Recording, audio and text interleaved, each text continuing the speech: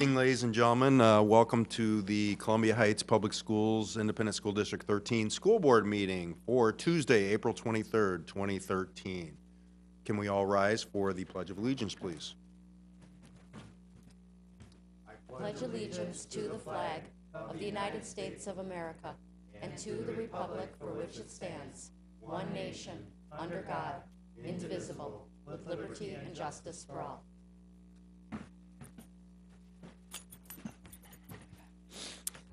All right. Laura, would you call the roll, please? Ms. Meyer? Here. Mr. Landwehr? Here. Mr. Larkin? Here. Mr. Bardell? Here. Ms. Lee is not here. I understand she contacted. Yep. And Ms. Palmer here. Great, thank you. As is our custom, our mission statement, Columbia Heights Public Schools create worlds of opportunity for every learner in partnership with supportive small-town communities by challenging all to discover their talents, unleash their potential, and develop tools for lifelong success. Next on our agenda is the agenda approval, adjustments, announcements, and correspondence. Do I have a motion to approve the agenda this evening? So moved. Second. Motion by Laura, second by Lori. Any discussion on the agenda? Seeing none, all those in favor say aye. Aye. Opposed? That motion has carried. The announcements, May 14th, Tuesday, 7 p.m. is the regular school board meeting here in the district community room. May 21st, Tuesday, 5:30 p.m. is a school board work session here in the community room. May 27th, Monday, no school, Memorial Day. May 28th, Tuesday, 7 p.m., regular school board meeting here in the community room. Superintendent Kelly, is there any correspondence? Mr. Chair, members, there is no correspondence tonight. All right, thank you very much. Next on our agenda this evening is communication of the board. At this time, any citizen or employee may briefly address the school board. The board will listen to brief remarks, ask clarifying questions, and if desired, request that the administration follow up. The board, however, will not take any action at this meeting on requests presented at this time. Is there anyone who would like to speak to the board this evening? All right, doesn't look like it. We will move on. Next is our consent agenda, consisting of the personnel report. Do I have a motion? So moved. I'll second that. Motion by Laura, seconded by Scott. Any discussion on the consent agenda? Hearing none, all those in favor say aye. Aye. Aye. Opposed? And the motion is carried. Next on our agenda is acknowledgement of contributions. Bear with me here. We have a lot this evening, which is wonderful. Whereas Minnesota Statute 123B02 permits school boards to receive for the benefit of the district, request, donations, or gift for any proper purchase, and apply the same to the purpose designated. In that behalf, the board may act as trustee of any trust created for the benefit of the district and for the benefit of pupils thereof. Therefore, be it resolved by the School Board of Columbia Heights Public Schools, Independent School District Number 13, that the school board accepts with appreciation the contributions detailed in the background in this amount, $10,000. Nice. Tonight, we have a donation of $100 to Columbia Heights Public Schools from Nakia Jensen and Erica Linder, an anonymous donation of $1,200 to Columbia Heights Public Schools, and then the following donations were made to the Columbia Heights High School Scholarship Fund. The Columbia Heights High School Class of 1976, $750. Midwest Vending, $250. Kopp Family Foundation, $1,750. Barbara Berg, $200. The Fridley Lions Club, $2,000. Malcolm Watson, $1,500. Constance Hansen, $25. Edward Rapp, $100. Carmen Daig, thank you, $50. Gail Hubel, thank you, $25. Ann O'Neill, $100. Dean Miley, $50. Wayne Kutsky, $50. Gordon Olson, $250. Katie McEvoy, $50. Ron Caldwell, $100. Roger and Karen Sadlowski, $100. Patricia Sawada, $25. Ann Farnham, $200. Michelle Edwardson, $50. Glenda Glore, $50. Ron Margot, $50. E. Paul Terry, $50. Robert Huey, $25. Marilee Olin, $50. Betty Justin, $100. Luann Restad, $50. Thank you. Jan Vaughn, $100. Al Ogden, $50. Robert Benson, $100. Nancy Hornbrook, $50. Kathleen Kane, $100. Pamela Segertson, $100. Value in kind, donation of books at Valley View Elementary from Christopher Johnson, estimated value $50. Donation of 2 gaming chairs at Columbia Heights Academy from Donald and Ann Carter for student support, estimated value $100. Donation of art supplies to Columbia Academy by Lisa Greer for art classes, estimated value of $30. And donation of books to Valley View Elementary by Mark II for school use, estimated value $20. Total fiscal year 2012-2013 monetary contributions to date, $47,067.38. Thank you, thank you, thank you. Do I have we do a motion, or is this a resolution? Resolution. So we need a motion to. So moved. Second. Motion by Ted, second by John. Any discussion on acknowledgement of contributions? I just want to say our scholarship evening night is just fantastic. If you have a chance to come, I highly encourage you to come. Oh, It's amazing. very good comment. Yep. All right, any other comments? Call the roll, please. Ms. Meyer, Aye. Mr. Landwehr, Aye. Mr. Larkin, Aye. Mr. Bardell, Aye. Palmer, aye. Great. Thank you very much. All right, next on our agenda is discussion reports and information items. Board members will report on board activities since the last regularly scheduled meeting of the Board of Education. We'll start with Ms. Meyer. Let's see, I was able to attend the MSBA Phase 3 training on building high-performing school boards. Learned quite a bit about the different phases of forming teams, the norming, storming, forming, and different styles, and it was really a fun day, and got to do a lot of watching school boards and looking at how they do things and being able to critique the videos and things. So it was quite an interesting day. And then I was also able to attend the Valley View Carnival a couple of Fridays ago, which was really fun and very well attended. So I hope they raised a lot of money. Great. That was it. Thank you. Thank you very much. Mr. Landwehr. I was also at the Phase 3 training today with Member Larkin, and just seeing all the mistakes that could be made in a board meeting was very sobering, and it was great to be aware of that. So I'm very high sensitive to that now. I also attended a WEMAP board meeting to kind of get up to speed on what's happening with WEMAP, and went to the work session last week, and also to NSBA convention out in San Diego. NSBA stands for National School Board Association. One of the things that we made us sensitive to today is to not use educational acronyms a lot. So I'm going to try not do that so everybody knows what we're talking about. And that's it. Thank you. Great, thanks. Mr. Larkin. Let's see. We'll start with, I think it was the 10th. Sister Cities had their art show, and I was able to attend and got to see not only just a tremendous amount of beautiful art, but there was poetry, there was judging. The elementary all-school choir performed, the Columbia Academy Jazz Band performed. It was a really fun night. The work session I attended last Thursday, here they had the unveiling of the artwork for the Heritage Tower. Again, just a tremendous, I'm just truly impressed with what the kids are able to do.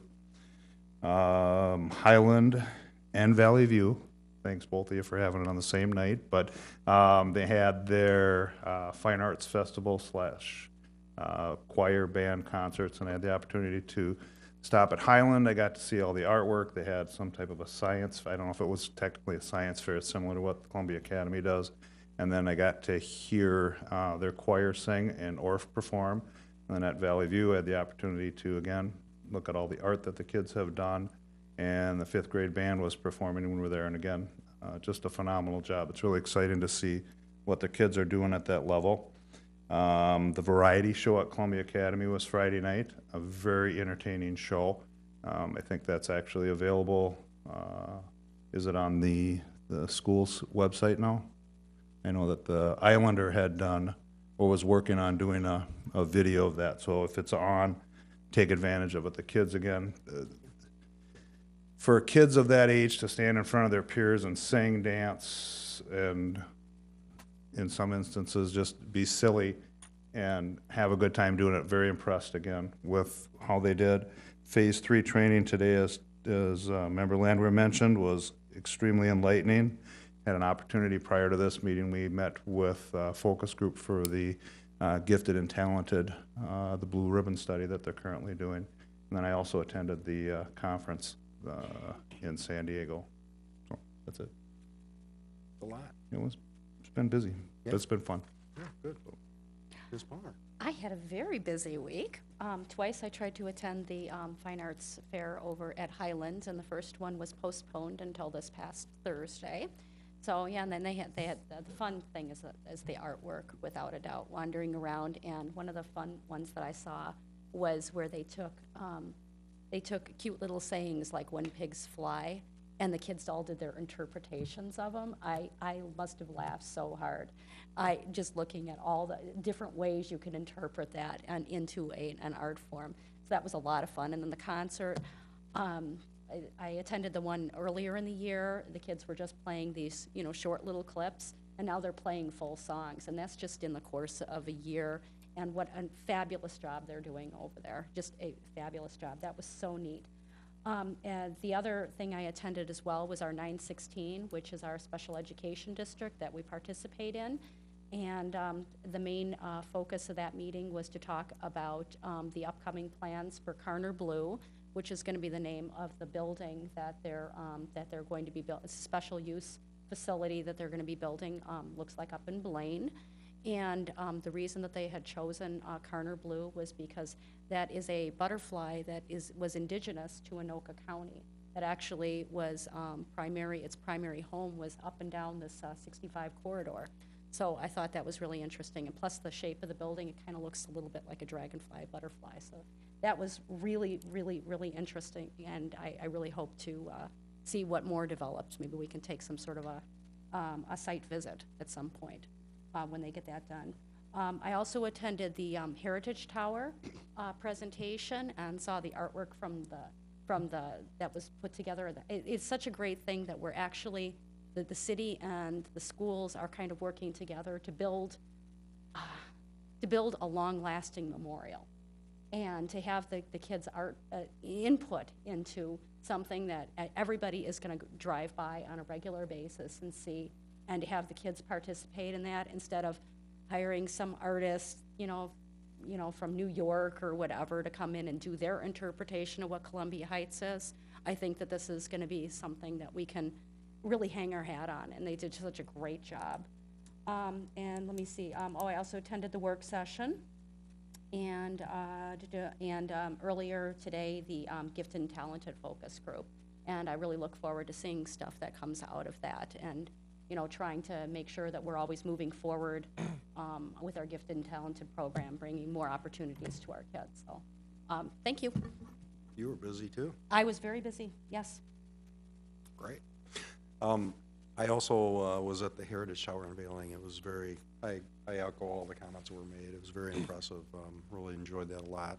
Also, last night I had the opportunity to go to I would say, a art show that was put on by our Representative Keith Ellison down at University of Minnesota facility. It's a urban liaison sort of thing, which was really cool. Columbia Heights was well represented. 2 students had artwork down there and received awards, which was very nice. I had lovely meetings with Superintendent Kelly. I also attended the National School Boards Association that, some of us will talk about in the coming board meeting about what, made light bulbs appear above our heads or whatever that we learned. The work session, and I'm sure I'm forgetting something else, but that's all I can remember. Thank you. Superintendent Kelly. Chairman and members, I had the delight to be able to attend with members of the school board, the National School Boards Conference, and I enjoyed learning both with them and with other school board members across, and superintendents across the United States, and that will be a topic in May, and I look forward to sharing some of that, of what the light bulbs went off in my head as well with all of you. I attended Rotary, and I would like to publicly thank the Rotary for the dictionaries that they distributed to the third graders, students, for their personal use. It's very, very exciting for them to be able to take the dictionaries home and to use them. So they did that at all the elementaries, and I want to thank the principals and the directors that were involved in that as well. I, too, attended the Heritage Tower press conference, and I want to give a special thanks to the City of Columbia Heights, because not only did the students have an opportunity to do real-world artwork, but they got a chance to connect with their heritage and their roots, and that's, to me, priceless. And we have such a great staff that doesn't happen with without a lot of guidance, and so I want to thank all the staff that was involved in that. On a more somber note, the administration team has been working very intensely on the process of staffing, and that continues to roll out and be a topic of discussion. I had coffee and conversations with several members of the community in the last week, and meetings with individual members of the school board, including the chair. And that concludes my report for tonight. All right, thank you very much. Yeah, Ben. Member Myron and myself were also at the Gifted and Talented Focus Group. Forgot about that. For the record. Yeah, And we were all at the work study. So, As was I. all right, thank you very much. Next on our agenda, it looks like we're doing building vision cards for the high school.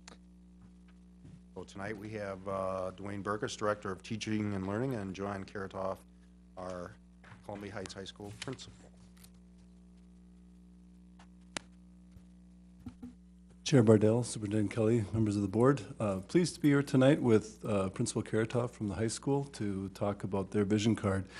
I read somewhere the other day that the second most stressful job in the world is being a high school teacher, right after being an air traffic control person.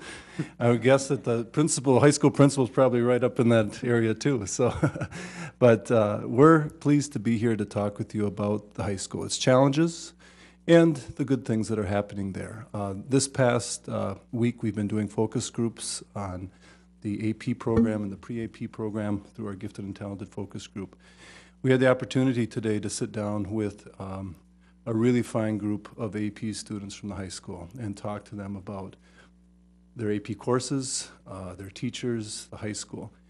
And I think what struck both Principal Bussman and I, who was there as well, was how positive they were about their experience in those classes, and that the teachers that they had in terms of their content knowledge, but also the dedication to them of giving their own time, a tremendous amount of time to those kids to help them pass those tests, to be able to gain that knowledge. So we've got a great bunch of kids, and we've got a great bunch of teachers, and we're proud of our high school. And we have challenges, and we'll talk about some of those tonight that we have to solve.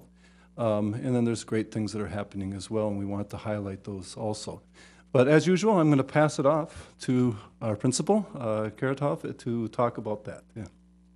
Good evening, Chair Bardell, board members, Superintendent Kelly. I am here to present the high school scorecard.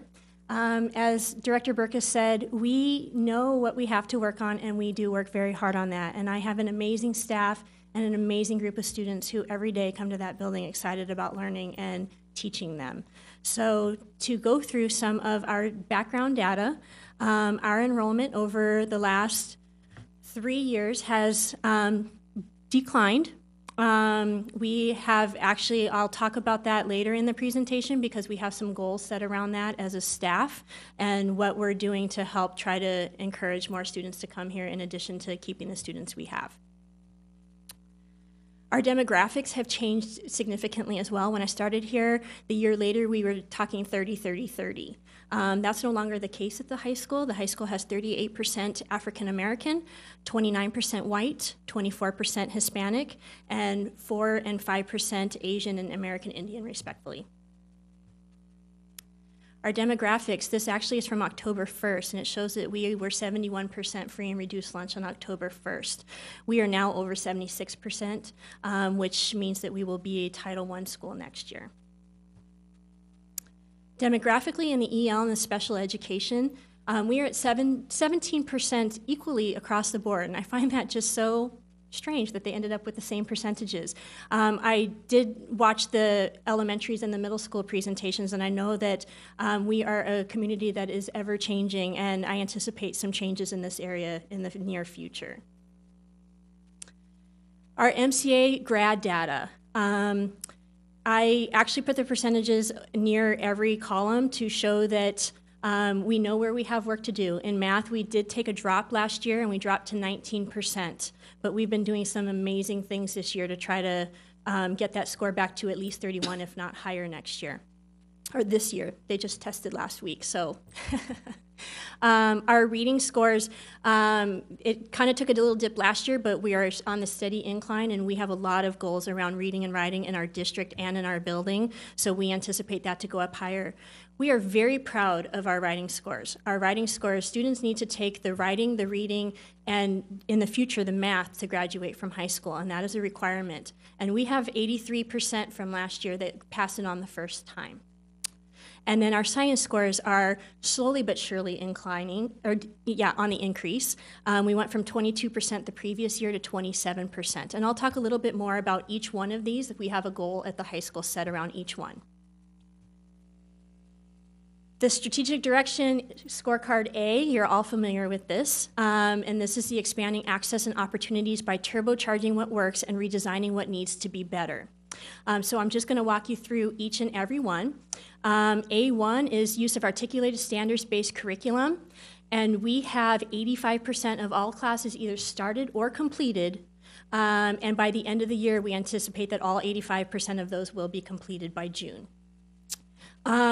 Use of licensed staff actively engaged in PLC's 4 questions on monthly at the minimum. We have many staff who meet together and talk about data, but regarding the formal process of a PLC, we are just starting that process at the high school. We are analyzing the book Learning by Design by Dufours, who's been the pioneer in the PLC framework.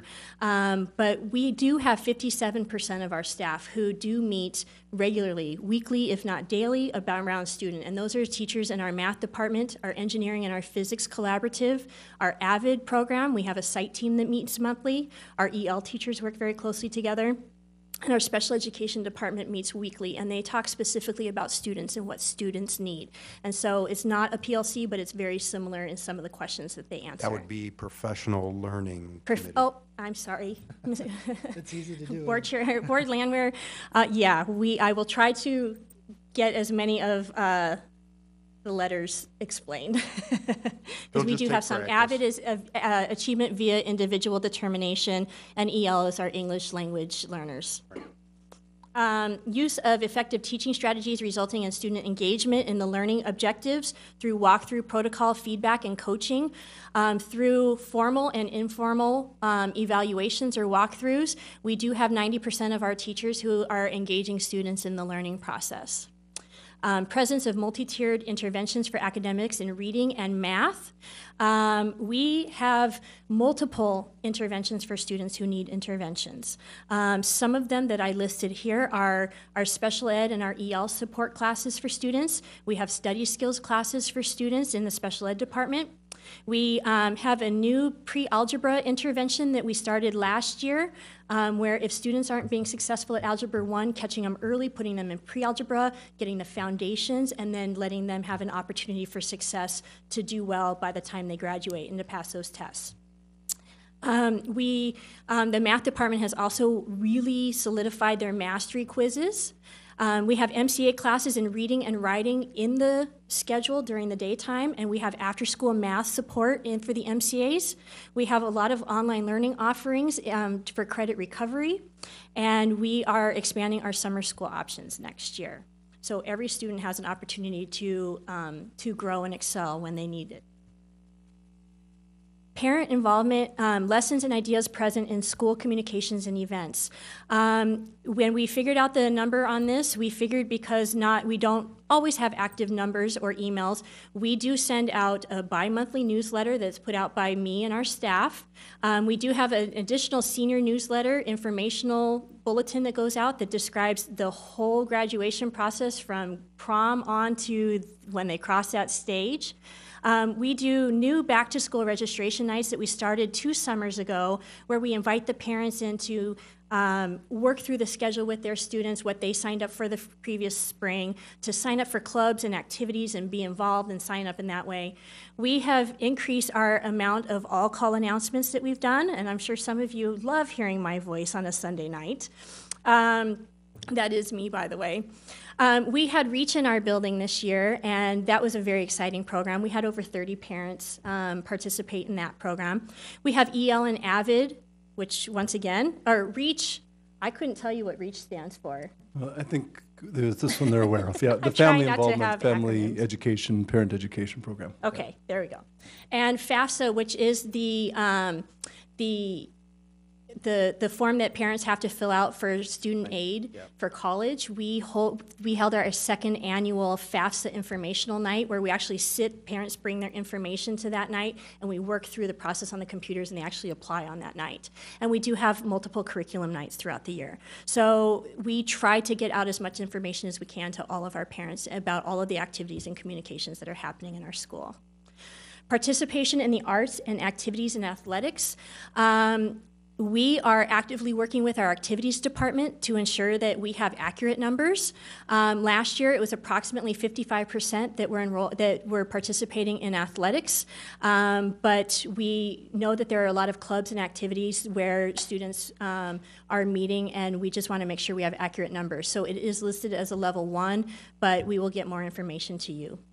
Participation gap between student groups participating in the arts, activities, and athletics, groups such as gender, free and reduced lunch, and ethnicity. In athletics, because that is really the only true data that we had, there is an 11% difference between male and female. So we could have put yellow blocks on 2 of these, but in regards to actual participation among ethnicity, we have 36% participation among our white students, 31% participation among our black students, and 19% participation of our Latino students, for a 17% gap.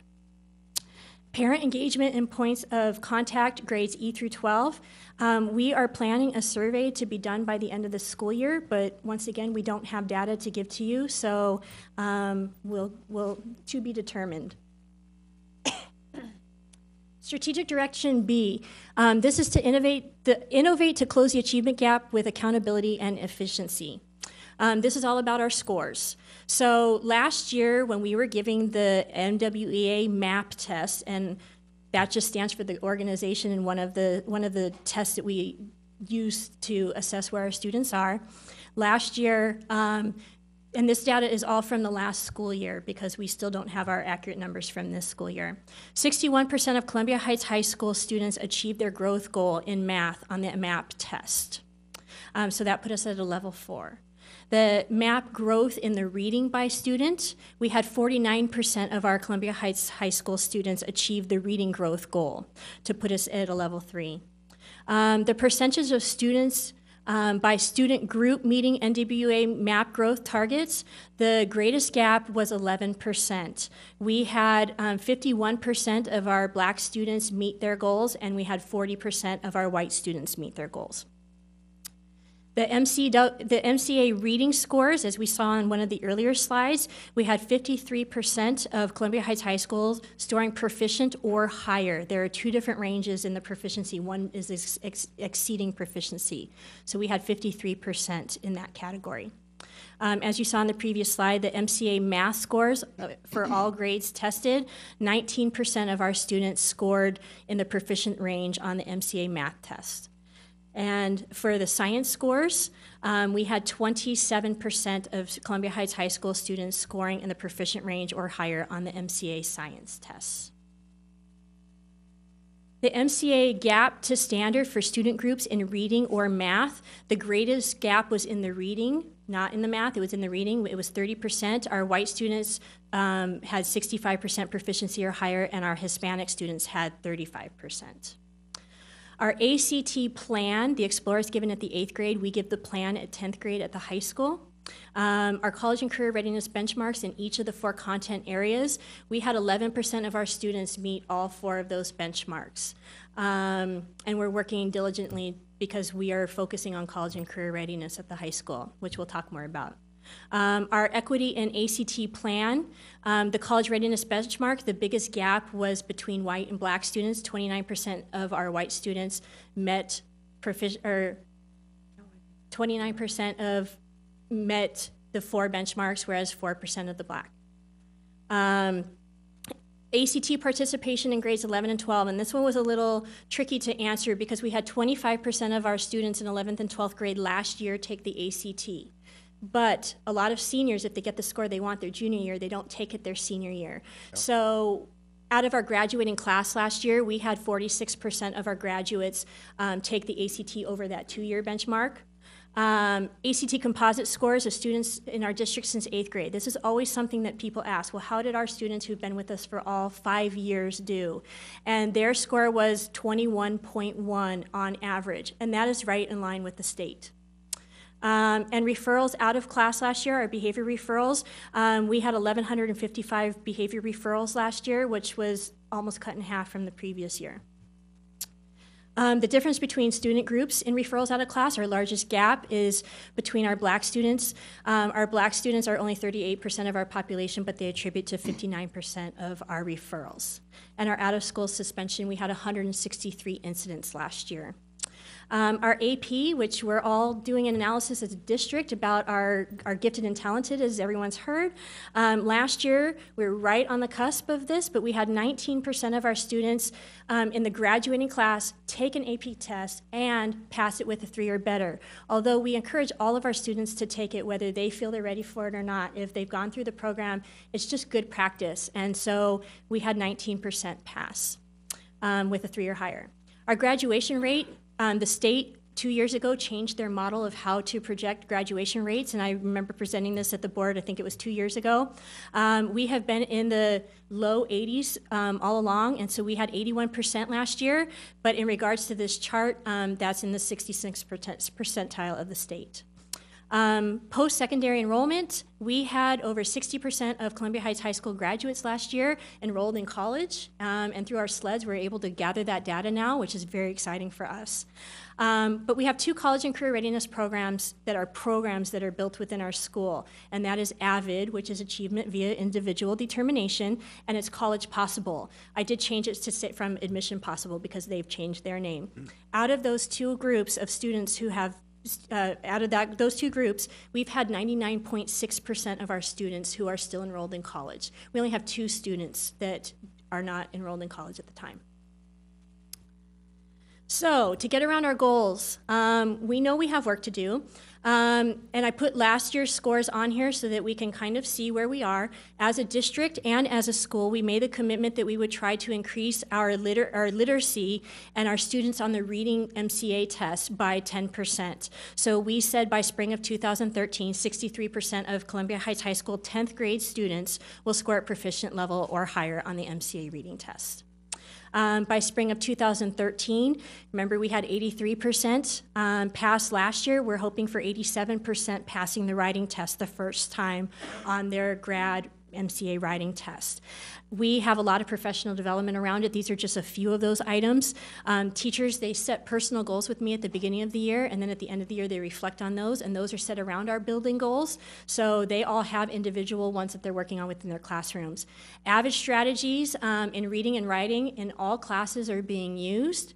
We have worked collaboratively with the University of Minnesota and the Minnesota Writing Project, where all of our teachers have set action research plans, and where it's all around writing. And that's at all subjects.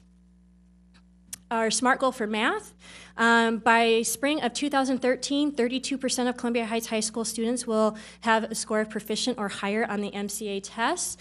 The reason we put that at 32% was because a year ago we were at 31%, and we feel like there was we don't know all the reasons why it took such a dip, but we anticipate that we will be there, if not higher, again this year. And the reason that we feel that way is because of those personal goals that teachers set, the AVID strategies that all the math teachers are using, such as Cornell Notes. We have that pre-algebra intervention that I mentioned. We're using a computer program called ST Math for students to get that foundation in math. The teachers have worked really hard on improving those mastery quizzes. Our teachers have put YouTube videos to kind of do learning at home so that students, when they get stuck, they can go and see their teacher teaching something. So at least one, but usually two YouTube videos are available around every mastery skill that they're doing on the mastery quizzes. And altogether, they have calculated that over 6,000 views have happened on those mastery quizzes. And they have now, we always talk about Algebra 1 and geometry, but our Algebra 2 and our trigonometry, our higher level math, that they now are doing cumulative reviews about foundations and reviewing Algebra 1 as they're working on Algebra 2 just to make sure that they don't lose the basics. Because it's easier to just move on and easy to forget. Our SMART goal around science: by spring of 2013, 35% of Columbia Heights High School biology students will score at the proficiency level on the MCA science test. Last year we were at 27, and that is a huge increase as well. But the reason that we put that there are for several different reasons. Number one, those goals that our teachers set. Number two, the teachers are using Cornell Notes, but they're also using AVID interactive notebooks, where on one they post everything in their notebook, where on one side is for right brain activities and one side is the actual notes, so that they can cross-reference their notes, and it's all in one location. They don't have to go to a textbook, to a notebook, to handout. Everything is put into their notebooks. They have done vertical planning and alignment at the high school, and we have redesigned our high school alignment. We used to have biology taught at 10th grade with a physical science course at 9th grade. Now we have environmental science at 9th grade. We have a physics with astronomy at 10th grade, and biology is now taught at 11th grade. So we're kind of in that transition year where we have very small amount of biology courses. Next year, the 10th graders will be we'll have more students, but we feel like having the foundation in science with 2 courses instead of just 1 will help improve those scores as well. And then a SMART goal around behavior. By June of 2013, the number of students sent on referral for behavior will decrease by 10%. And by June of 2013, the number of incidents resulting in out-of-school suspension will decrease by 10%. We had 15 of our department chairs last year attend a training, and they follow through with this. And it was called Top 20 Training, Emotional Intelligence in the Classroom.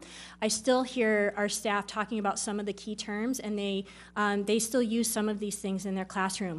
But we are researching a school-wide system, and through that, we're going to have something different implemented next year. Analysis of current rules, strategies for improvement. We have a committee of teachers that meet and constantly review what's working for us, what's not working for us, and to try to make our rules so that students can achieve success, but that we can still maintain the order in our building. And we have done a lot of development around engagement in the classroom through AVID and through other programs. And when there's engagement, there's less behavior issues. So we're hoping to see that. And we have, at the high school, have a college and career readiness goal. And this is one just specific for us. And this says by September 15th of 2013, the number of graduates from Columbia Heights High School will increase by 4%. The state is looking for 90% within the next 5 years and 100% within the next 10 years. And so they have us on a 2% increase. They've told us what they'd like our growth to be, but we feel that through a lot of the programming that we have and a lot of the collaborations that we have, we can achieve this goal. And we have September 15th as a date because students who graduate and meet the requirements in the summer all the way up through September 15th count in our graduation rates for this current year. By September of 2013, we also have a goal that the number of students entering college will increase by 10%. This year, remember, it was 60%, so we're hoping for 70%. And so teachers set their personal goals. We had them set one around college and career readiness this year as well. We have AVID, and then there's another acronym up there, WICR. And WICR is the AVID curriculum, and it stands for Writing, Inquiry, Collaboration, Organization, and Reading. And all of the strategies in AVID support those 5 elements. And by having that, students are then better prepared when they go to college. We have put Ramp Up to Readiness into our advisory programs, and it is 100% in our Leadership 9 Academy class as well, where students are setting goals and looking at what they'd like to do in the future, and they're starting really early. And I can't wait to tell you about something else that we're doing. So College Application Week, we started that last year as a pilot school for the Minnesota State Department of Education, and this year we continued it, and next year, every year, we've improved it, and we revamp, and we try to figure out something new and creative that we can do to get more students applying for college. And we are doing a lot of data review and discussions around college entrance scores and data, especially now that we have some more data that we can actually find our students in college. So our writing initiative, I talked about AVID and the strategies that we use, and that Wicker, the writing and the reading have been our focus. The district made a 10% goal, and we as a school did. So our English department has worked really hard over the last year and a half, and they've done their curriculum review around the Common Core standards. And they have piloted one-to-one laptops this year, and they are also using an online grading program so students can write more essays, and the program grades the grammatical errors. And so students can constantly be revamping that while the teachers are working with them on the content. And so we've worked with the Minnesota Writing Project this year, and many of our teachers have started an e-portfolio. We gave a workshop earlier this year where they all got to dabble with it, but there are some that have really taken it and run with it. Our College and Career Readiness Initiative. I invite you all Thursday, because Thursday is our second annual College and Career Fair, where last year we had 25 colleges and businesses represented and community organizations represented. This year we have over 40, and it's growing. Last year we brought the 8th graders up. This year we're bringing 2 out of 3 of the school's 5th grade groups up. Highland and Valley View will be walking over. It's a little tougher for North Park, but Valley View and Highland will be walking over this year. College Application Week, once again, was piloted. We have a program called Genesis Works, and that's a work program that where students actually, they apply, they interview, and when it started, we had 2 kids in it, and then we had 8, and then this year we've had 17, and we have over 40 applicants for next year, and they think that they're looking for a good round 30, and that's very exciting because our students make $10 an hour, and they work at fantastic companies in the community, such as Medtronic and Thrivent Financial, and they're doing IT work, and they're really getting that hands-on experience to build their resumes as well. We adopted the Ramp Up curriculum this year in our advisory and leadership classes. Our Leadership Academy classes also do a lot around college and career setting, goal setting. We have 98% of our staff trained in AVID.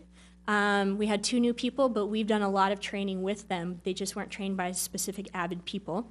We have a fantastic partnership, as Board Member Myers was talking about, with 916 and sending our students to the work programs at Century College. Work Experience Expansion has over 55 students this year, which is very exciting. They're out in the community and they're earning high school credit for working. And we have a committee of staff members that have been formed to constantly review this data and to try to figure out ways to support our students. And we have through Ann Dillard, she has created Dress for Success days at the high school, and our Choice is Yours students get to go and hear African American speakers here. They're coming from the professional community, and they're hearing about what they need to be successful. And they dress for success. It's really fun to have on our campus. So here are some pictures. We have several about our College and Career Readiness Goal. These are some pictures of last year's College and Career Fair. Somebody looking familiar right there on the edge. And those are the 8th graders last year. Look at what a beautiful day it was when they walked up on that Thursday wearing shorts. So it was very well attended last year, but this year we're just anticipating great success. And we have worksheets to go along with it for the 5th graders and the 8th graders this year so that they can start to know what to talk to the colleges about this year. Last year, as I said, we had our first graduating AVID class last year. And so there are just a couple pictures of them at their banquet and at the graduation. And College Possible, as you see, these are our highlight programs because we have 99.6% attending college. So that's this year's current College Possible group. Last year, we started a program where we send our freshmen MCA testing at the high school level is 2 days for our juniors and sophomores because the reading and the math tests are 2 days long. But the writing, they only write one essay, and it's only a 1 day long essay. So on the day when the sophomores and juniors are testing, we've been sending our students to college. Last year, our freshmen went to St. Olaf. This year, they went to the University of Minnesota. And you can see their tour guide there, and they had a presentation about what the University of Minnesota has to offer. Much more cloudier day there. But it's just such a great experience, and asking them when they come back into the building, how was it? And they say, now I know what I need to do. And hearing those comments is very powerful. We have an arts and engineering initiative. We have a collaboration between Columbia Academy engineering teachers and the high school, and they've been led through our teaching and learning, and the University of Minnesota has represented themselves at these meetings as well to really make sure that we are cutting edge in our engineering program at all secondary levels. We have been investigating at the high school level about changing our engineering space, and we have a team. Our team has developed new courses and opportunities for 21st century skills and cutting edge technology, such as a new revamped TV production type course next year. We are offering engineering courses to the older students. It's just very exciting to see all these things happen. This is our arts initiative as well. We have collaborative vertical teaming between our secondary and our high school as well. And we have new courses in technology, digital imagery, and photography, but they use the creative artistics perspective, which is a little different. They're both offering computer courses, but it's just the perspective of them. Our first robotics team has participated in 4 years now of the first robotics competition at the University of Minnesota. We offered, this year in our arts program, we offered an extracurricular of the 1-act play. It was kind of cute. It was a little half-hour play, and it was a comedy.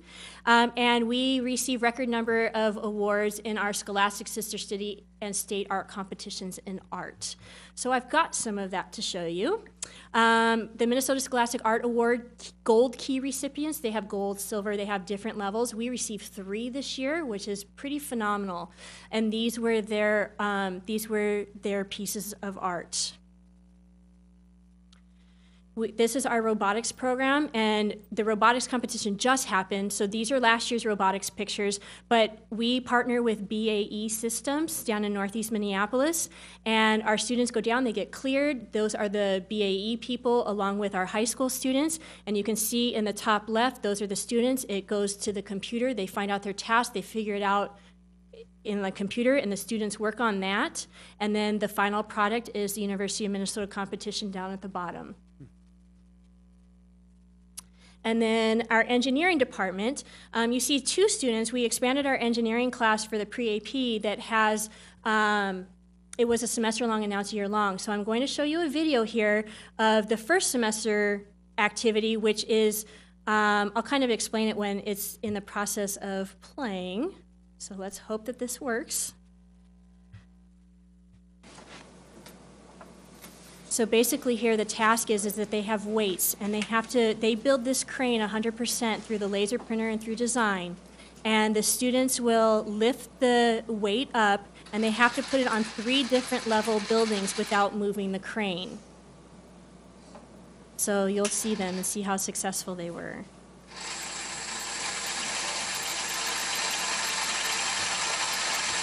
Building 1.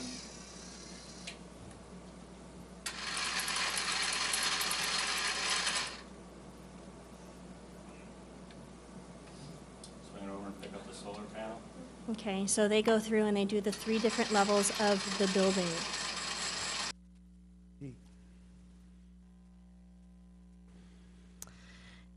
And then this is the roller coaster project of the students that you just saw. And this is where did it go? This is just a quick little video of just watching it roll. So there's a little ball on that incline. That looks purple, doesn't it? Yeah, really. And it made it. So we have a parent engagement committee where we are doing some exciting things to try to get more parents into our building. As secondary, it's always harder to get parents in the building at the high school level. So we've tried tailgating parties at the beginning of the year. We had our first informational PTO meeting. The high school hasn't had a PTO in quite some time, and we had 11 parents come, and we have the next one set for May 9th. So high school parents, if you're out there, please come to the media center on May 9th. We are doing more all calls, and we're doing them in English and in Spanish. We had REACH, and we have a Latino community liaison who works with our families, and they do breakfast, and they give a lot of information.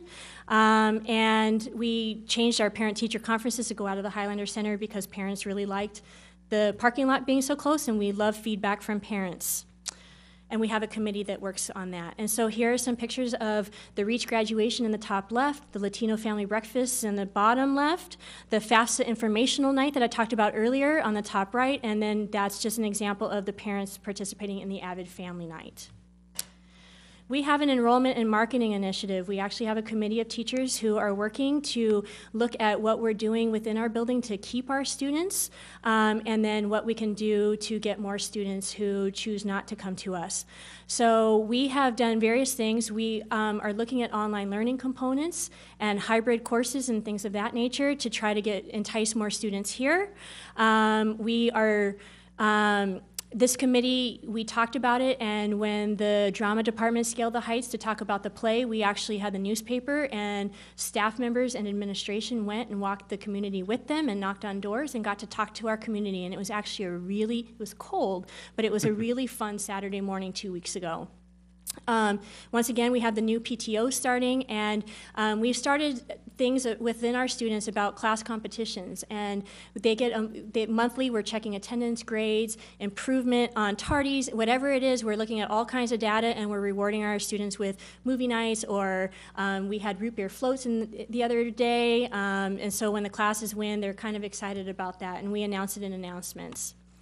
So you talked about the Peace Tower heritage design, and so I just want to showcase some of the things that we have in our building.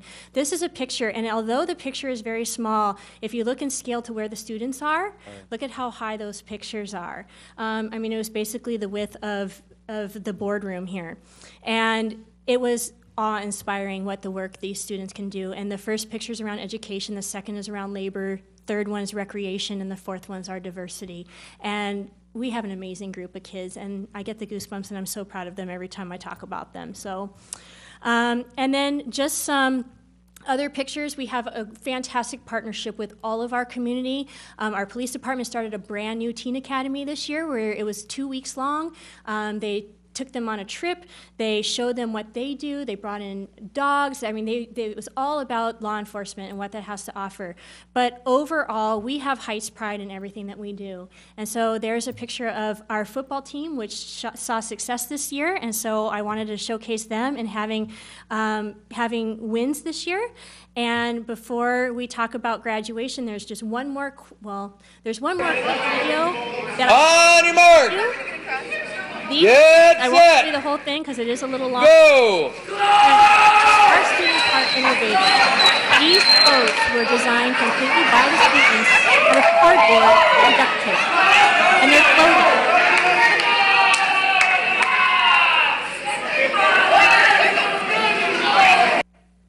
Well, it didn't work quite. So here we go. But it was a really fun thing to watch them try to get to the other side of the pool and cheer each other on. And we're trying everything that we can in our building to see students find success and to support them in all facets. So graduation is the end goal, which is why that picture is up there, coming up very soon, and we're very excited about that. So that is what's happening at the high school. Are there any questions? Questions, comments? Only that little bit? High school has so much happening in Got it that all that done in the I had to first pare week, it right? down. Okay. I just want to say, as a high school parent, I've noticed the increased communication, and it's really made a big difference. So kudos on that. It's really noticeable. So, Thank you. yeah. And talking about College Possible, it fits right into our scholarships. Not only do we want to prepare kids to go to college, but help fund them too. So it goes Absolutely. together. And thanks to the community for helping us with that. Absolutely. Oh, absolutely, yeah, sure. And is the robotics team going to come here and give us a presentation? I will ask them. I would love it. It is so much They fun. didn't do that last year. We will make Oh, sure they that didn't. I will find out if the robot is still working. That's okay. They can just bring it in anyway. Okay, I Okay. would still love to see it. perfect. Well, again, sounds like there's a lot of great things going on, and yeah, we have issues, but we have a plan to deal with them, and I have to believe that we're not unlike other high schools in the state. So high school's a challenging time, certainly was for me, and hang in there. Oh, we love what we do. We know, and it shows. Well, thank you. Thank you. Thank you.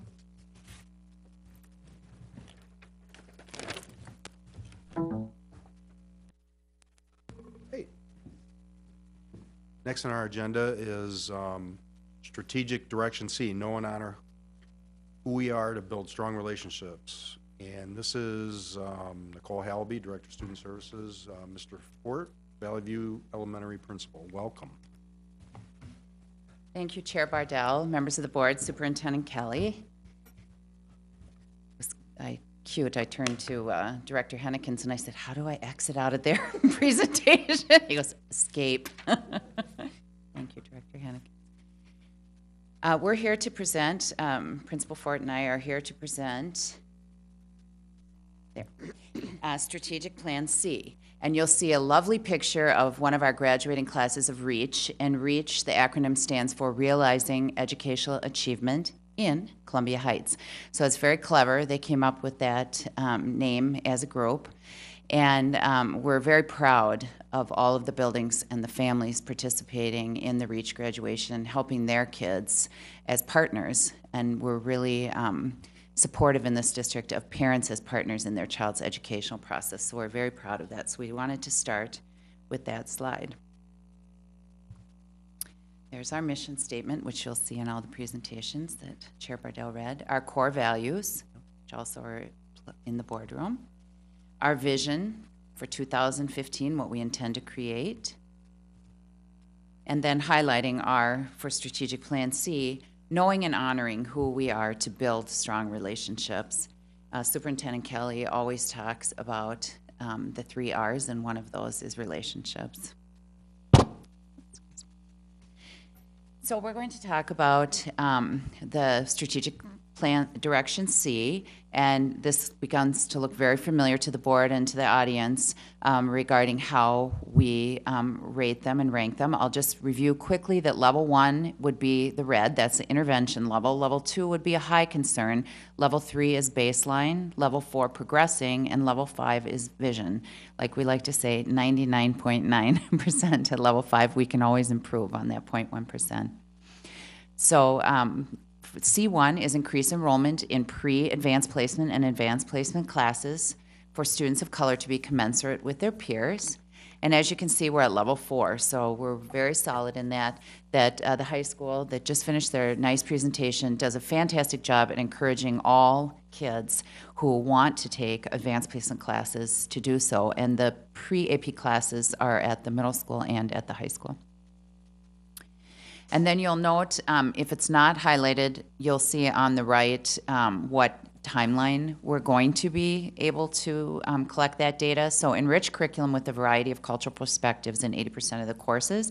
And we're working in collaboration with Dwayne Burkus, Director Dwayne Burkus, in Teaching and Learning on making that happen. And then family involvement, such as the REACH program. 40 to 49% of the targeted families participated. And what that means is that under the direction of Teaching and Learning and Coordinator Jane Reardon, who spearheads the REACH program with many, many of our employees that work in the district and volunteers, they invite parents that would benefit from REACH. And so we really want 40 to 49% of those who are invited to participate in our programs. Equity teams established at each building with a variety of employee groups. We're at level 5. 6 out of the 6 buildings are implementing plans for equity teams. Cultural family events. We always hear about the board members attending all these wonderful events, and we'd like to see each building at least 3 times per year having cultural family events. reducing the suspensions and referrals of student of color, 21 to 25% difference between the referred student demographics and the general population. So we're at a little bit of a high concern there. We're working on it. It actually has improved from the previous year. Licensed staff demographics as compared to student populations. And so we compare ourselves to the 6 districts around us, and so we're at a pretty solid level in that area. It's a conversation that all the districts are having. And then on 8 and 9, again, we will be collecting that data next year. 8 is students and families feel welcome into district schools measured by family satisfaction and climate surveys. So those will be going out in the spring and then next winter as well. And then the digital divide access after school hours, Director Hennekens is working with our department and with the schools at doing a survey to ask students and families, what kind of access do you have to the internet, so that we can, as a district, try to meet the needs of kids and families that don't have access. So, you want to talk about the different levels where we're at? This is all the fun stuff with the numbers. Yeah, I think, good evening, everyone. I think you basically discussed all the different levels. What I was going to prepare to do was to talk about the matrix, right? This comes right after this. Okay, so this is just another way to look at the levels if you don't like looking at the colorful chart. As Nicole mentioned, C8 and C9 are going to be assessed next year, 2013, 2014. On the matrix, C1 through 7 represent 60% of the total of 100% of a weighted score. So again, those last 2, C8 and C9, will be assessed next year. Maximum score for those 7 goals is 2.5, and our score was 1.5 out of the 2.5. Obviously, as stated before, the closer to level 5 on each of those areas, then the higher the score. Our goal is to be as close to level 5 as possible. What we did, the 2 lowest scores we had were C3 and C6, and those are the ones that are below baseline. So at least minimally, we want to be at baseline, which is level 3. So that's why we made a decision to target our SMART goals at C3 and C6. I'm going to talk about C3, and Nicole is going to talk about C6. So C6 is to reduce suspensions and referrals of students to reflect the general population from 22.9% difference between referred student demographics and the general population to 18% difference. So we would like to narrow that gap, as you saw in the high school's presentation, and if I were here, which I will be in the summer to present on DIRS, on the Discipline Incident Reporting System for the state, we have dramatically gone down in referrals and suspensions across the board, and the district behavior is on the upswing. It's improving, but we'd like to decrease it another 5%. C3, one thing that's different is this year we now have a district family involvement committee, and each site has a family involvement committee as well. So that's something that's in addition from previous times. 70% of the district are families of color. So our goal in targeting this particular one is to target more families of color for involvement. This particular strategic direction stated about building relationships. We feel like we do that in a number of ways. We do it daily in our classes with students when we individualize and we differentiate instruction for those students. We feel like we do it and we help to try to build community when we have our family events, such as some of those that you mentioned about our carnival, our picnic, the movie nights, we will continue to target building those relationships with families in events like that. One of the things that we do with our staffs, most of our staff have their own websites, so they can be contacted at any time and communicate with families. And of course, email is widely used as well as our robocalls. All the principals at least monthly make calls updating parents and families about our what's going on in our school and any news and upcoming events that we might have. So that is our hope, again, is to target those families to get at least to a benchmark level, and of course, even higher than that. Research shows that families that have that are involved in their child's education are those families that are more successful in school. So that's our overall goal, is to increase in those aspects. Thank you very much. Could I just make one other comment? Just wanted to comment on Director Larkin's shirt. That is one attractive shirt that you have on there, and I wanted to commend you for modeling it for our community. Thank you very much. Where would you get a shirt like that? I believe you can stop by Valley View, and they have several there. Okay, well, thank you very much. Putting in a plug. Thank you. Any questions or comments for Mr. Ford and Ms. Howlby? Well, thank you very much. We know where we are, and onward. Thank you so much. Thank you. Thank you. Thank you. All right.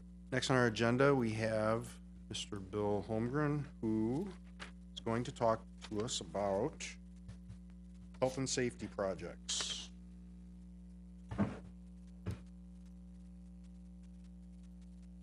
Chairman Bardell, school board members, Superintendent Kathy Kelly. Can't believe it's been a year again already since we talked about health and safety.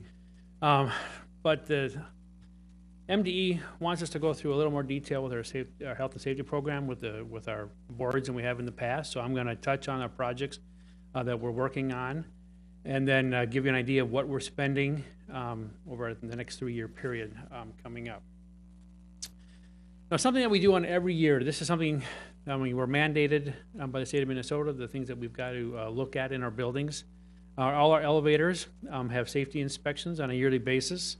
Anything that we have that lifts anybody up, which we have a few in the district, all have to be inspected. Backflow preventers all have to be tested on a yearly basis. Every year, there's protective equipment we need for the custodial unit. So they are looked at it every year, and whether anything needs to be replaced. Our playgrounds are looked at every year, and whether they're safe for our kids to use. And of course, then we have hazardous waste removal, which is really just a recycling program that we look at on a yearly basis. The other thing that's in the whole management program of our health and safety, these are the other pieces that we look at on a yearly basis. We look at all the machine guarding, not only in the classroom, but also in the work areas of the custodial units. Chemical hygiene is looked at, making sure that our chemicals are stored in a safe and a clean way. We have a safety committee that meets on a regular basis. All those activities are included in our management program. Asbestos is looked at in our buildings on a yearly basis. We're inspected. Anything that looks like it needs to be taken care of or changed out, that is done. Fire alarm, tested every year. We do air quality testing, especially as some of our buildings are getting older. We look at the equipment and make sure that we're still giving clean, fresh air to our students in the volume that they want us to do. Our emergency lighting is tested every year. And of course, we have safety training that we do for every single employee of our district on a yearly basis. Of course, and then the administration is also included in that management. Rich is really a big piece of Tom Foley's job is our health and safety management program.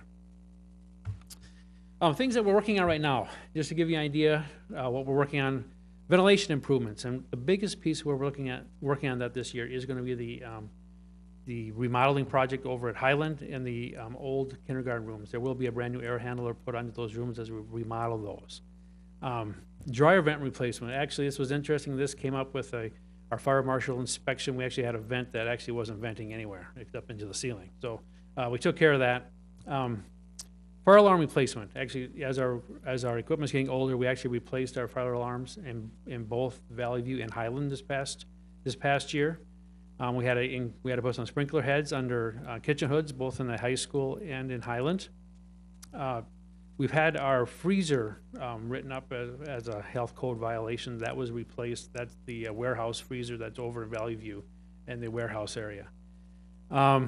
Replacement of tile, when we talk about asbestos, we look at, there's quite a bit of tile that was put into buildings years ago that do have a very small amount of asbestos. This tile isn't in any way a danger to any of our students or our employees, but we watch this very closely, and we replace them in a manner where we're never gonna be in any trouble with those.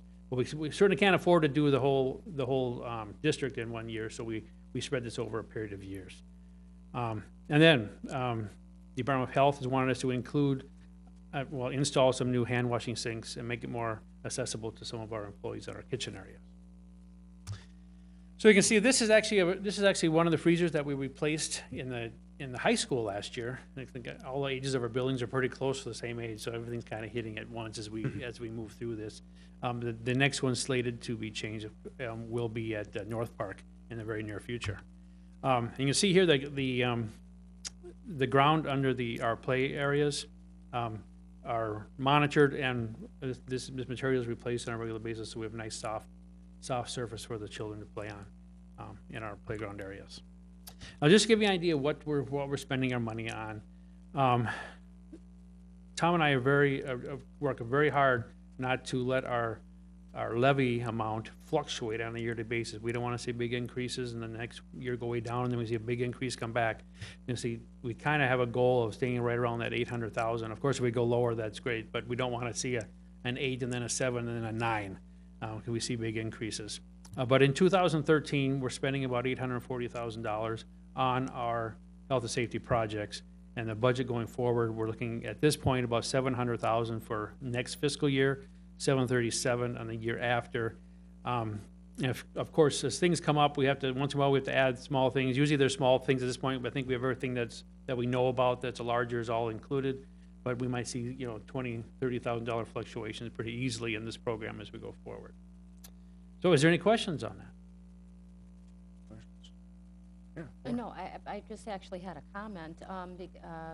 First year, I think I was on the board about 2 years ago, you had brought forward the 10-year facility plan, and we did a tour on all of that. Yes. So it looks like you'd already preempted what they're asking now, because you'd already had it written down. I was actually wondering if the new members might be able to get some of that information that we had received. Oh, that's a very good idea, and actually, we are actually having a meeting here next week, talking about financing of our schools, and I can certainly include that in that meeting. Yeah. Thank you. I just want to make a general comment. I appreciate the more comprehensive report, and I also want to comment on the scorecards too. Just the transparency level is fantastic, and it's great to see more transparency in these issues, as well as the daily operations of our district. Yeah, good. Thank you. Great. Okay, well, thank you. Thank you, Bill. All right. We are moving to our action items for this evening. And our first action item is the athletic fee schedule. And we have Bill, the Director of Finance and Operations, and Mary Bussman, Columbia Academy Principal. Welcome.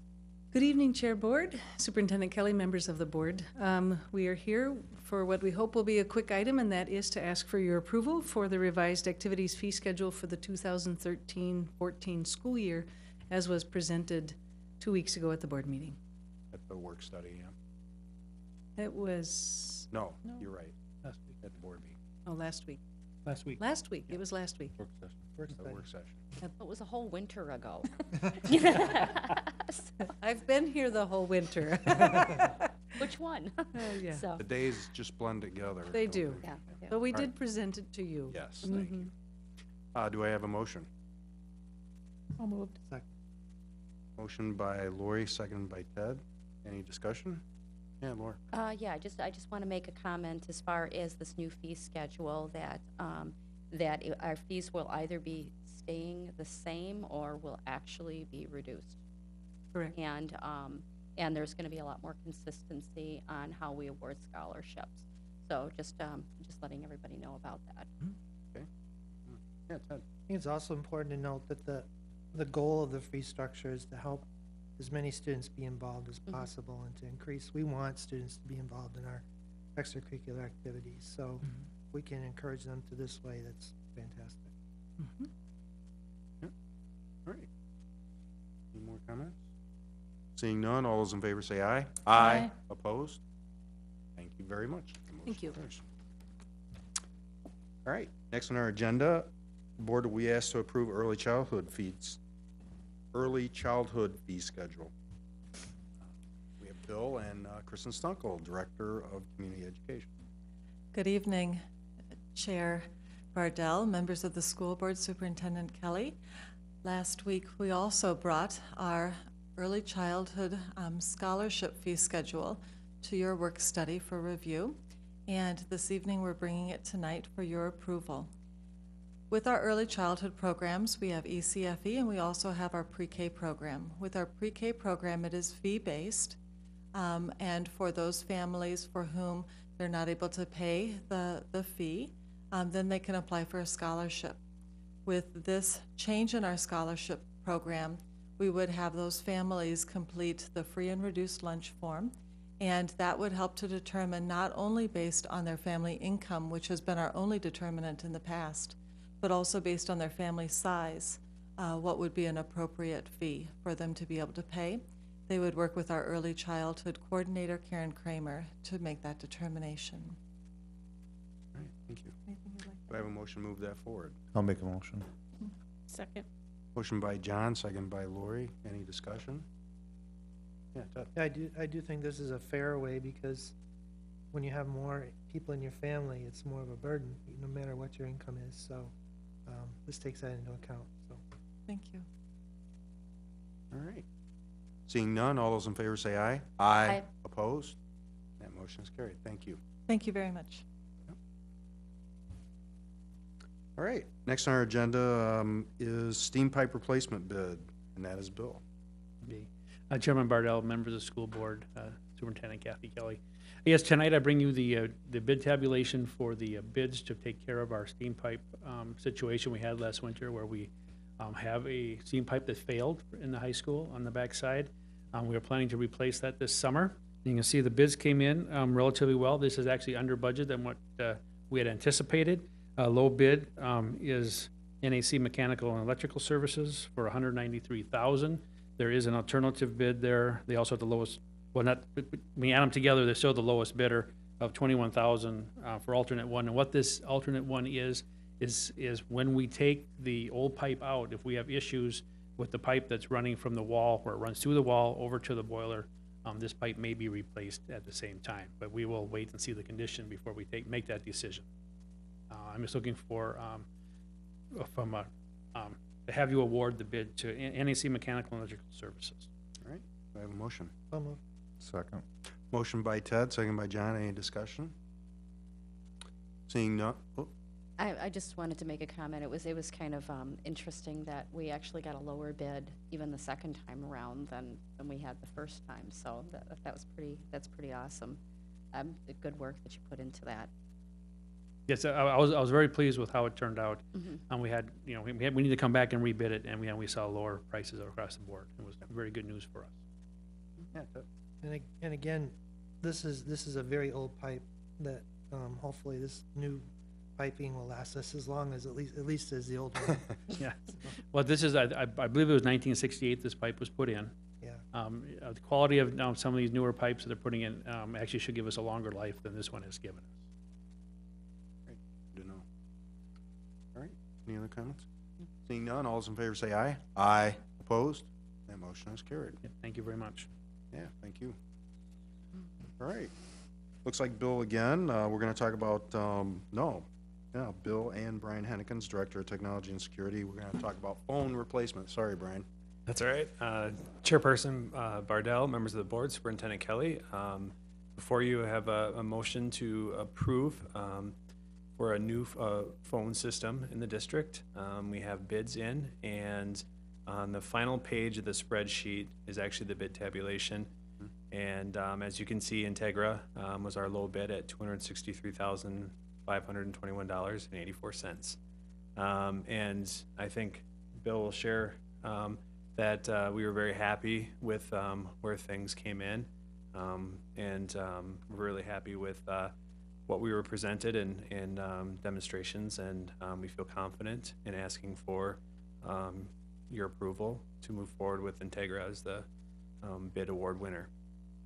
We also talked about this At a work session and went through kind of the details of the reasoning why we're replacing the phone system and some of our needs with our current phone system and some of our needs that aren't being met by our current phone system and moving forward. Thank you. Do I have a motion? So, Second. Motion by Ted, second by Laura. Any discussion? Yeah. one of the things that really jumped out at me is that this system is a voice over IP system, so Correct. it's the latest technology, it's Yep. more portable, and also it's also highly reliable compared to what Correct. we have now, so school district needs phones. Yes. Yes. Thank you. Yeah, Laura. The other thing that I actually like about this too is that we're gonna get the service for 7 years, and we can, that's so potential upgrades and things along those lines. And then there's multiple redundancies Yep. in the system. Right. So we don't have a school-wide blackout of the phone system, you know, at the most inconvenient time. So, it's got a pricey price tag, but it's definitely something we need to do. Yes. All right. A lot of work went into this bidding. Good job, thank you. Thank you. All right. Seeing no further discussion, all those in favor say aye. Aye. Opposed? That motion is carried. Thank you very much. Thank you. All right. Next on our agenda is discontinuance or reduction of programs and positions for 2013-2014. And we have Elizabeth Rushy and Bill Holmgren here.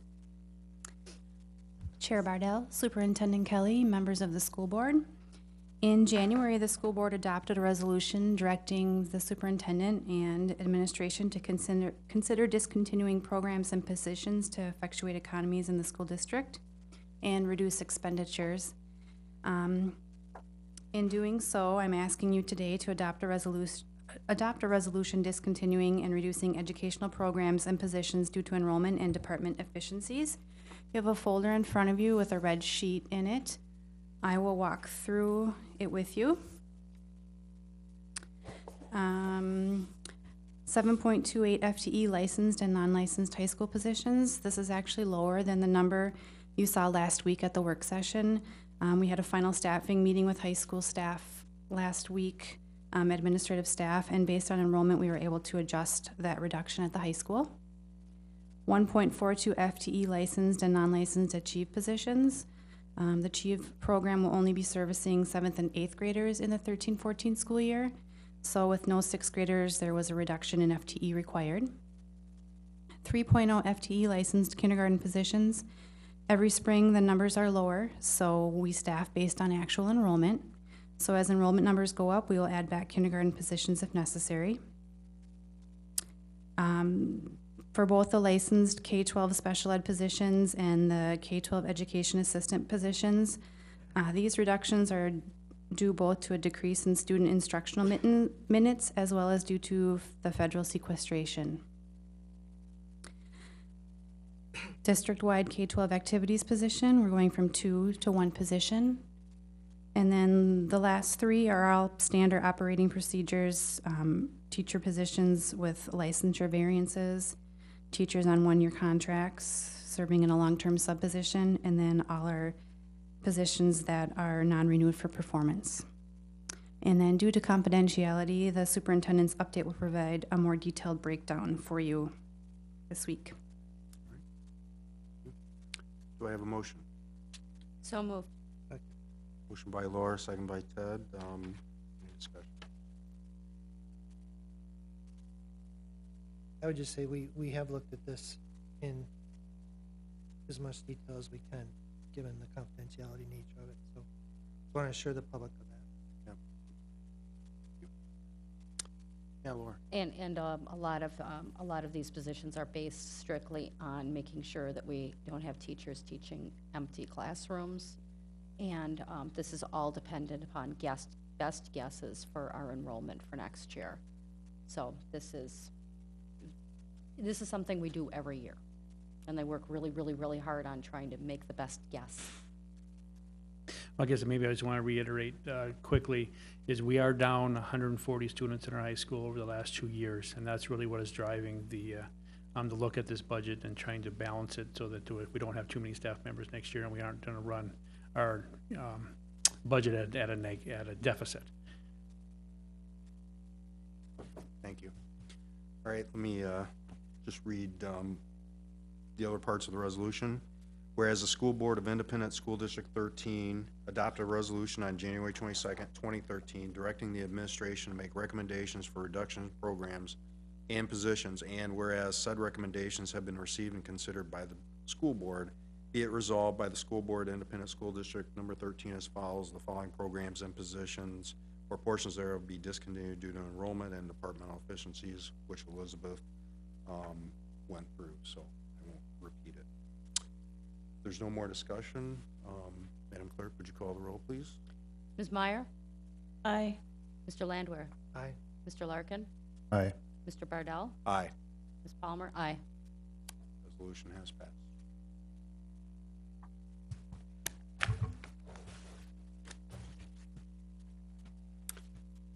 All right. The last action item this evening, the last scheduled action item, is the National School Board Association membership. The board will be asked to approve membership in the National School Board Association, and I can't remember, was it the work study of the last school board It meeting? was, yes. Was it? Work session. My memory's Yeah. faulty. Last week. We kind of went over this, and we saw the dues and all that kind of good stuff. So, I'll move that forward. I'll second that. Motion by Scott, seconded by Laura. Any discussion on National School Board membership? I would just Yeah, say, go we just went to the conference, and being part of the National School Board Association allows us to get reduced fees for that, and also allows us to bring back some of the best ideas in the country to our district. So I would hope that we continue to get as much value as we can from our membership. Any other discussion? All right. Seeing none, all those in favor say aye. Aye. Aye. Opposed? That motion has carried. Thank you very much. Okay, next, I know we have one board topic. A suggestion came up regarding what the school board should or shouldn't wear at graduation, and the question was whether the school board should wear robes, and if not, what should they wear? So, I don't know if so the issue is, you know, the school board can decide whether we wish to wear, you know, the robes or not. And if we decide not, my suggestion would be that it would be business attire, you know, muted tones, that sort of decorum for graduation. What's taken place in the past? What is? In the past, we have worn robes. I don't know how long yeah, go ahead. It's been mixed in this district, as it is in other districts. Many times, school boards represent the community, so they dress in business attire, and we have done that through some superintendents, and we've had a period where we went with robes, which does raise the question, are they members of the faculty, or are they community stakeholders representing? And what admin has always done is deferred to the board on what you would like to do as a board. So it really is up to this board on how they like to continue their own traditions. And that's, I'm the one that brought up the issue, so, and that's exactly the argument that I would put forward is we are community representatives, and besides the fact that robes can be uncomfortable, which is a minor reason, but it is a reason nonetheless. I think it's important for us to look like the people that we represent, which is the community, and we're not faculty, we're the community. that's my reasoning. I understand from, oh, go ahead, Lauren. No, go ahead.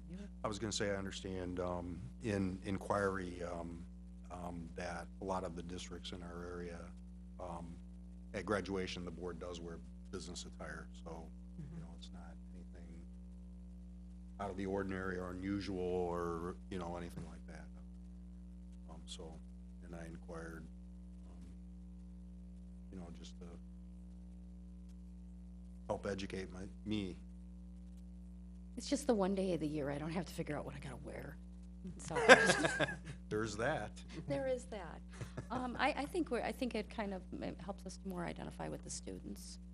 You know, I don't know, I rather like it, but, you know, whatever the board decides, I'll go along with. I'm easy. I guess I hadn't really put much thought into it or thought about it, but now that I kind of hear, you know, different perspectives, I kind of tend to agree with maybe business attire seems more appropriate as a board member than, but I don't really have a strong preference one way or the other. Is this something that has to be definitive tonight or not? No. I'd be curious to see what Member Lee has to say as well. I mean, it's, How about if I put it out in the superintendent's update, and then you can just pull back into Dawn Hoyam, and then we'll take account of the board that way. Okay. Would that be okay? Is that okay? I'll give you Yeah. that information. for the record, it doesn't matter to me either way, I guess. I just wanted to bring it up because I know depending on what we want to do, you know, we don't want to put the district in a rush mode if, you know, we decide. So just wanted to. Is that something you would have to, the district would have to, do they already have robes, or is that something they have to go and You get? order them. Oh, really? Yeah, we rent them We Yeah. rent them. We decide to do it. All right? I do have one other thing too. Yeah, go ahead. I know just one request, I know we talk about these, the goals of, you know, the various schools. It would be nice at some point to see, get a report of how they've done compared to their goals each year. And maybe I've seen that, I just not recalling it, but I think it's great, the schools are setting goals, and those are SMART goals, which, you know, stand for, you know, measurable, achievable goals. It'd be great to get a report to see if they've actually achieved those goals and how close they've come. So, just something that struck me tonight. How do you mean, like when they said that their goal is to increase it by 10%? How they do Exactly. from that one there, so. Right. The progress from what they're providing for us now. Right. And having the goal itself is great because it gives something to strive for, but to actually see if they make the goal, would be great to know too. I think that, that's easily done. I think that in some presentations you did see that, and particularly the elementary ones. It was not reflected in tonight's presentation, but I'm certain that we can do something about that. Great, thank you. No one else has any topics, I just have one quick one, and that is personally thank Lori Myers for getting us together on a personal note to get a brick for the Heritage. So thank you, Lori. Appreciate it. You're welcome. It was a very good idea. I wish I would have thought of it, but I'm glad somebody did. You're welcome. Thanks for coordinating it and everything else. Really appreciate it. Easy to do. There are two community events, I believe, that are coming up as well, and I think they're both on the same night. One is the Boosters are doing their annual dinner. I think is that next Wednesday? That's not till the 8th. The 8th of May. Yep. That's before our next board meeting, and then or is it right? No, it's right before the next board meeting. And then there's also the Neighborhood Watch is also, I believe, on the same night as well. So if you want to get involved with the community, make sure that you check those things out, you know, through our city web pages. We have a great relationship with the city of Columbia Heights and the school district. We work really well together, so we cross-pollinate all of our good ideas, so. Thanks for the reminder. We can't forget about Hairspray at the end of the month. That's right, The yeah. musical. I School knew play. there was a play coming up, but I didn't catch the title of it, so how fun. The retirement recognition is coming up too, right? We have our career celebration Oh. coming up, and that is, what, May 1st. Yep. A lot of things coming up in May. Yes, yes. But hairspray you can catch not only this weekend, but the following weekend, so you have double trouble if you want to see it twice. All right. And I heard all new microphones. We aim to please. Great. With that, thank you very much, ladies and gentlemen. I'll adjourn this meeting at 8:35.